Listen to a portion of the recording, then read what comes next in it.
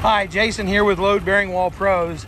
We get asked a lot of questions about steel beams, and there's some sort of, it seems like there's some mystery to steel beams, and I just wanted to kind of clear some stuff up for you. So this is the pile of beams that are going out for this week's work, or some of them anyway.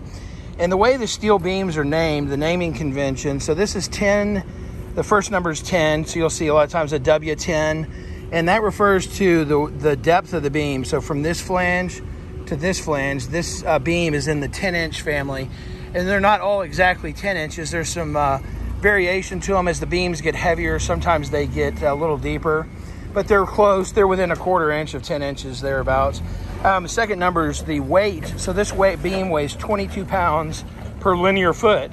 So you can see right here, we have a length of 20 feet. So this beam weighs 440 pounds. And so you can see the pile of them, and here's the rest of them. We have a 8 by 15, a 10 by 15, a 10 by 26, and these are some of the common beams that we use. So I wanted you to see that. And then we also get a lot of questions about, okay, so you put steel in my house. I know my house is primarily constructed of wood. How do I turn it back from steel? And so here's what we get into right here is we're doing what's called packing the beam. And you can look down this beam, and it's packed with OSB, oriented strand boards, kind of like plywood. That's a bunch of different chips. And then after we put that packing in there, we come back, and like this would be representative if we had an LVL that was intersecting the steel beam. It would look like that.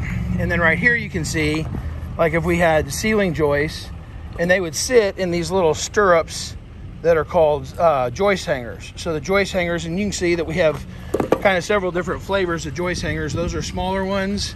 We have a bigger one for taller stuff, and then we have these huge ones. And these joist hangers are actually like a couple $100 each, so they get pretty expensive because they're made out of really thick gauge steel.